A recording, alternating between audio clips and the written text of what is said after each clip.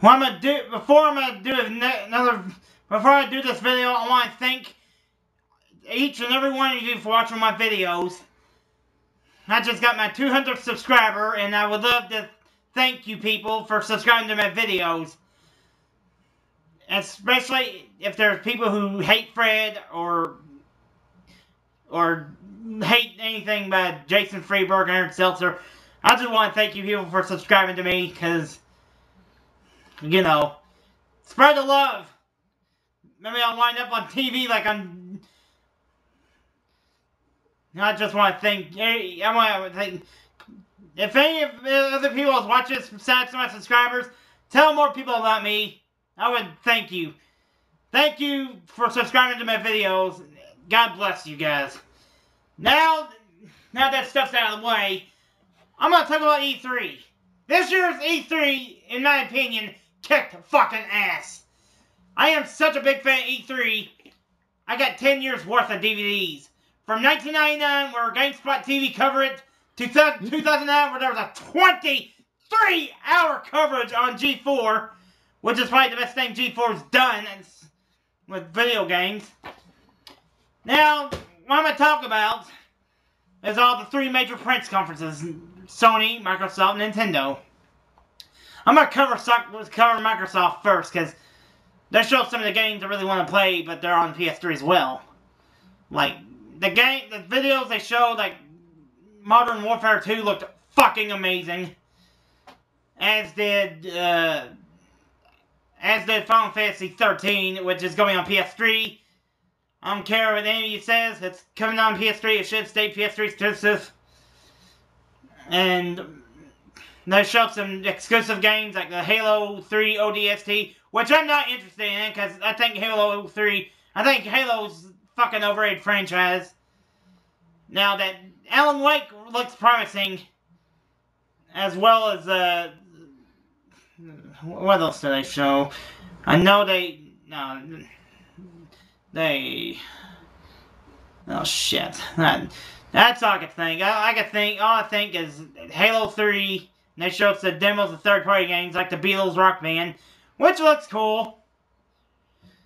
The biggest and most gimmicky thing I saw was probably Project Natal. I mean, it looks cool, but it looks like it's going to be expensive, and it don't look as intuitive as Nintendo Wii, or it don't look as intuitive as the Nintendo Wii games, or the stuff I've seen from Sony, which I'm going to cover, you know, in this video as well. But overall, I think Project Natal looks interesting, but it could be gimmicky, because, you know what happened, you know, who the hell wants to play Burnout like this, and with your foot? It's fucking bullshit.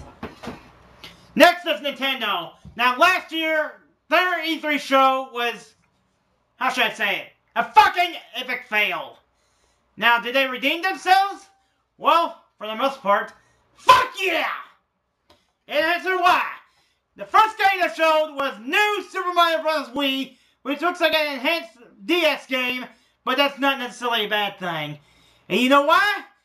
Because it's 4 players, baby. Now, it's not online, which some people are probably pissed off about it, but it looks pretty damn cool. It looks like it just looks like it's going to be as close as Little Big Planet's going to come to a Wii.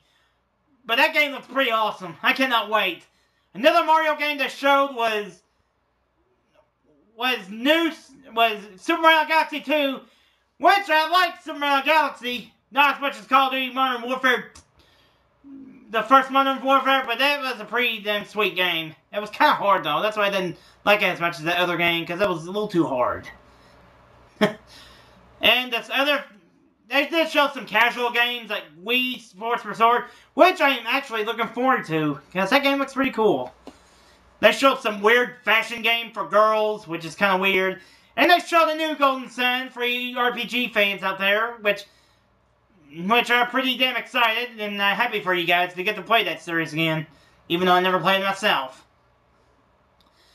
But the biggest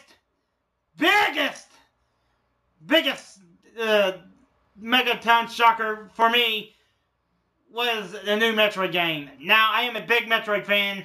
Super Metroid is my favorite game of all time on the Super Nintendo. What really shocked me about the new Metroid game is, oh my god, it is developed by Team Ninja.